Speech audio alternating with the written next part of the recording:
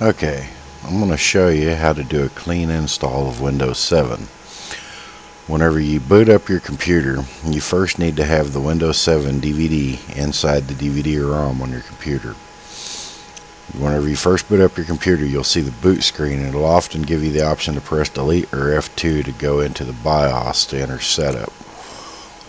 If you hit that, after a few seconds, once it actually goes through the boot process on the motherboard, you'll end up looking at a screen that looks just like this.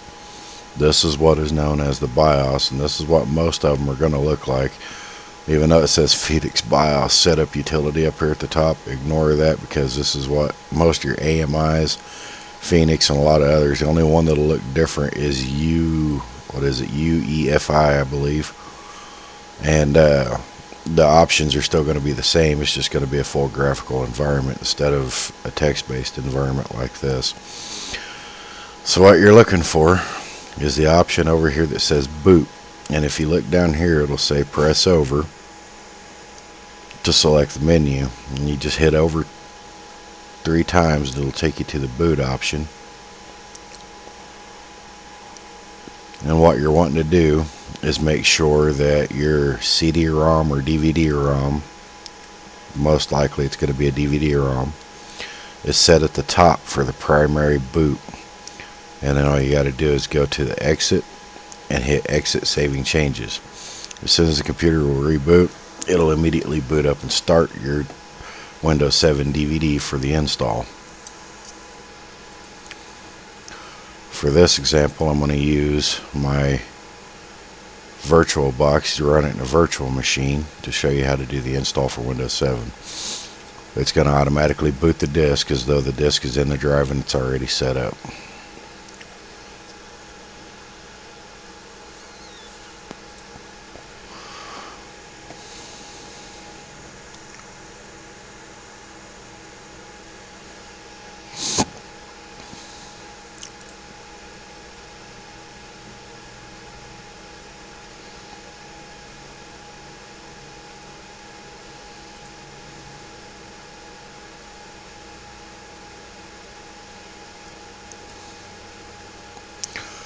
Okay, and then once you get to this screen, you're going to have the English, United States, US, all that should already be preset. Just hit next, and you're going to want to click install now.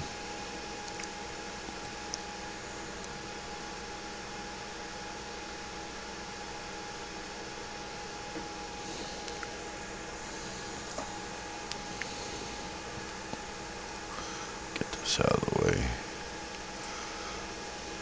Click I accept the terms of the license and click next, and then come down here to where you see the custom advanced. You have an unallocated drive here. Yours might actually already have an allocation to it. Either way, if it does already, you can hit delete and it'll delete the partition off the drive. You want to delete all the partitions off of that drive, and then once it says unallocated space, just click new and click apply and OK. This will create the partition on the drive plus create the system partition that's required by Windows 7. Once this is done, on the partition 2, that's going to be your primary partition as it states right here under type. Click format, click OK, and click next.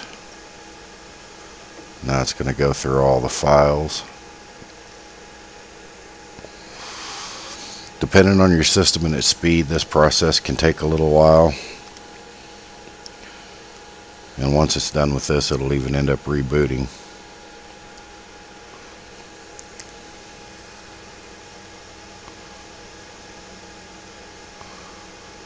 After your system reboots, just leave it set. It'll continue doing what it needs to do. You want to let it go until you actually end up to the Windows screen. And it'll actually come up at one point asking for your key that you should have with your Windows disk. For time, I'm going to go ahead and stop this now, and as soon as it gets to the next major process, I'll start it back up, because most all of this is automatic. Now it's going to install the features, and if it has connection to the internet, it'll install the updates. Don't confuse the updates for actual Windows updates. All they are is the installation updates. Now it's going to go to the restart. You can either click restart now or let it go through the time. I'll just go ahead and click restart now. See how it says press any key to boot from DVD. If you already have an installation on there, that's what it'll pop up for you to actually do the Windows install. If you don't have anything on the drive at all, it'll just automatically start the install anyway.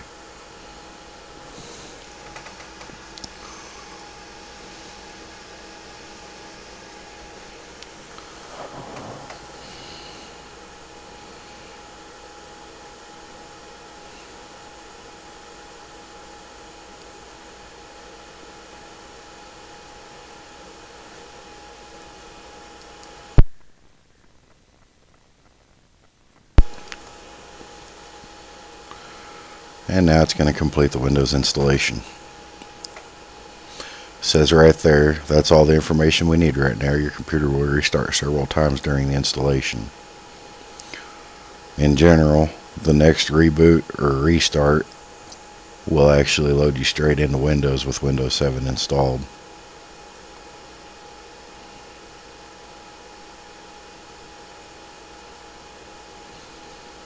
This process can take a little bit sometimes, but normally it's not too bad.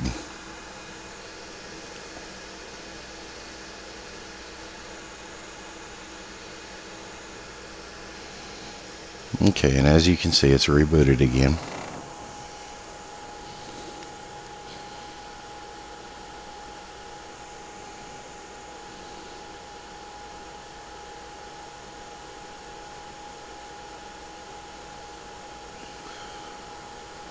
And there's the message you're looking for. Setup is preparing your computer for first use. That's actually a message that come along ever since, what is it, Windows 98. You do a clean install, it would come up telling you that it's preparing your computer for first start. Video performance. Now here, you can type in your name or whatever you want for the name for your primary account on the computer. In this case, we're just going to type in test. And see how down here it automatically gives it the computer name test-PC. Click next. Now you can put in whatever password you want. And it even gives you the option to give you hints. That way if you put in the password wrong, it comes up and tells you what it is. Right here is where you put in the product key, and as soon as you're done, as soon as Windows is completely done with the first installation, it'll go in and activate Windows 7. In this case, seeing as how this is just a test and this is just to show you how to do the Windows 7 install, I'm going to deselect that for now and not put in a product key. I'll end up just removing this partition right after this video is done. Once you put in your product key, make sure to automatically activate Windows when I'm online is selected, and click next. And then to protect your computer and improve Windows automatically, just click use recommended settings. You got to set your time zone, which in this case is Central for me. Make sure the date and the time are correct, which as you can tell down here it is.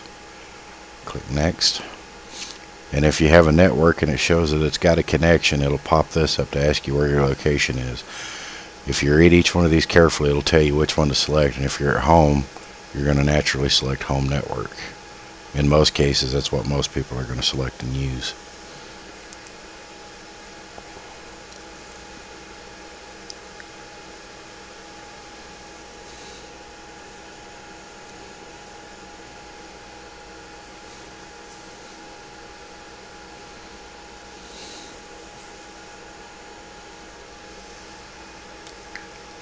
Voila, you have completed a clean install of Windows 7. Windows 7 is fixing to boot, and as soon as it loads up the desktop, you are ready to rock and roll. From this point, you can install all the software you want, set up the configurations the way you want, copy over any of your documents or files that you want, and You know, you got a clean install of Windows. It's set up, ready to go. It should automatically take off and start doing updates right off the bat on its own. If not, you can tell it to do the updates, but it should automatically start, and it'll pretty well get itself up to date and ready. In general, you're going to want to try to let it go ahead and update to Service Pack 1 if it doesn't already install, and that'll get you up and going. Okay, and now you can see right there Windows has immediately started downloading and installing updates. If by chance it doesn't automatically start, you can click on Start, click on All Programs, and then right here is Windows Updates. Click on that. If it hasn't started, you can click Check for Updates right up here. If it has already started, it's going to automatically start downloading what it needs anyway. So at this particular point, you are ready to let it download updates. Once it gets to Service Pack 1 is the point where you can actually start using the system. And to be able to tell if you have Service Pack 1, all you have to do is click on the Start button, right click on Computer, and click Properties. And well, it just finished that. And right here where it says Windows 7 Ultimate Copyright 2009 Microsoft Corporation, all rights reserved, if you have Service Pack 1, it'll actually tell you that Service Pack 1 is installed right in here. Once you get Service Pack 1, you can pretty well go ahead and start doing the install of all the software and everything that you want to put on there. And at that particular point, your computer is 100% ready for use and ready for you to do whatever you want to do with it. And now you no longer have to be scared of doing your own clean install of Windows 7. This information's out there for everybody. And as always, watch, like, and share. Have a good day.